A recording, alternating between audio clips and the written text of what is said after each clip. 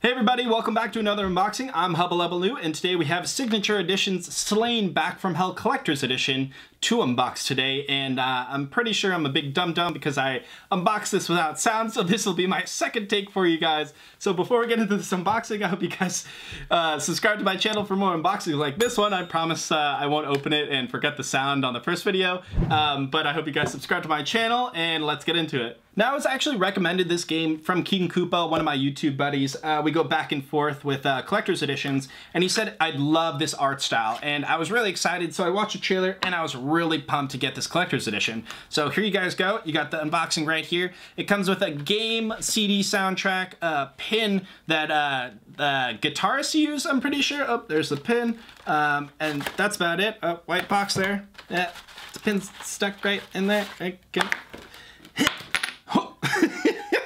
Got it? Right there. Alright, so I guess the first thing we're going to show you is this Slain Back from Hell guitar pick. I'm pretty sure guitar picks aren't supposed to be metal, guys, because you don't use metal on metal chords, I guess. I don't know. I haven't played guitar ever, so if you guys play guitar and if you guys know it, please comment down below if you guys are allowed to use metal picks. I don't know. Of course, it's just a collector's edition or something like that, but that was really funny to know. And then we're going to get into the CD soundtrack, which is actually one of the biggest parts about this collector's edition because the songs in this game are just hard metal music that everybody loves apparently on the reviews. And there are about 20 songs in here, so we're going to open this up for you guys right now. Ooh, darkness. I like it. Okay, so you got like the background of the actual game on the background of the CD cover, and that's really cool. And then you got the front cover on the actual CD itself, a little bit bland. I wish they would have like mixed it up a little bit more. The underside of the CD cover too is just more of the background of the game, which I really like too, but seems a little bit simplistic for such like a very like good looking art style game. I thought they would add a little bit more diversity in their art for their cover, but let's get into this game right now.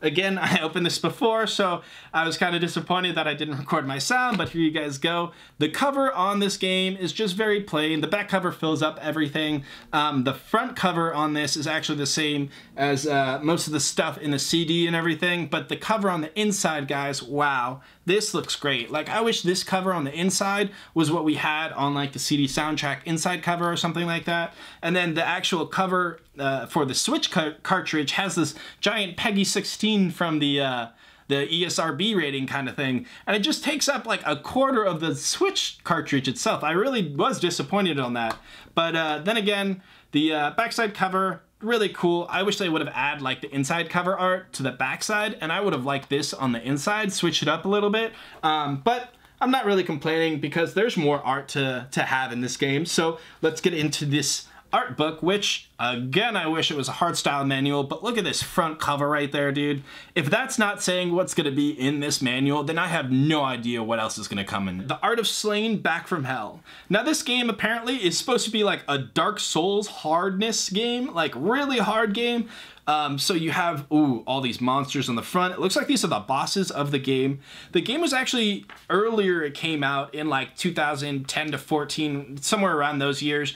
And then it was actually kickstarted with Slain Back from Hell, which adds like 3 new levels, a couple bosses, and more art styles for his like abilities and everything like that. But this art manual, man, is just sick. This like voodoo looking guy with his skulls, very dark, like the skull like bar keep and everything like that looks really cool. The wolf, oh, this guy's just getting his head sliced. Oh, it's a wolf getting his head sliced. That's really cool. Then you got like some boss chick with like, get over here, Scorpion. But that's really cool. Yeah, this art seems like it is my style. Thanks, King, again for telling me about this. I really wish this art manual was actually a hardcover art manual because I would have really enjoyed it a little bit more, kept these pages really intact more. But there's more sick art, awesome bit art. You got like his actual holding the different swords that he has. I don't know if you pick all these up. I guess you can use different clothing for your character because you have like 16 different styles. It looks like he's got like a mohawk, a skull looking face. He's got like long dreads, a big white like looking hair. And then you got this ghost, like, about to stab this goblet of skulls, I guess. Oh, and then you have original artwork. I love that original artwork before it comes out in the game. Back from Hell. Like, even this front, like, picture That would have been cool on the CD soundtrack. Ooh, a little bit different on that side. That was really cool. Yeah, this art is definitely my style. Very unique, very different than most of the art styles, but still uses that nice, cool, saturated bit art. Oh gosh, this original artwork, I love it because it reminds me when I was in school about to like draw everything in my my notebook, and it'd just be like, wow, people did that actually like helped them with their career, and like I could have done that, and just the reminiscence of doodling in your notebook is just really fun. Oh, you have like the background and the foreground enhancements.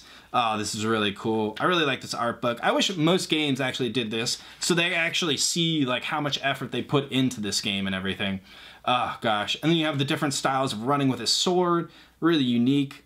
And then like the actual game level is actually drawn. That's really cool. Then you have another game drawn level. I wish there was something on the back because the front cover is just asking for it pretty much. That is an awesome front cover art book. Alright guys, well that was my unboxing for Signatures Edition Slain Back from Hell. I hope you guys enjoyed it. I really did. For 35 euros I think, so like 45 US dollars, I think it was worth it. The art itself really got me. I wish this came in a hardcover art style book so I don't mess up the pages. I think I'm going to keep that separately from everything so I don't mess it up. The CD could have used a little bit more art, but the songs on the soundtrack are supposed to be what adds so much to this game. Just hard metal rock music along with some sick gory bit style art. The game cover on the inside was really cool, I thought. It was a little bit plain on the outside, but then you got this metal art, the guitar pick. You guys play guitar, can you comment down below if you can actually use a metal guitar pick on your guitar? I don't think it'd be good with your metal guitar chords, but I hope you guys enjoyed this unboxing. Please subscribe to my channel for more unboxings like this one and more game reviews I'll have in the future.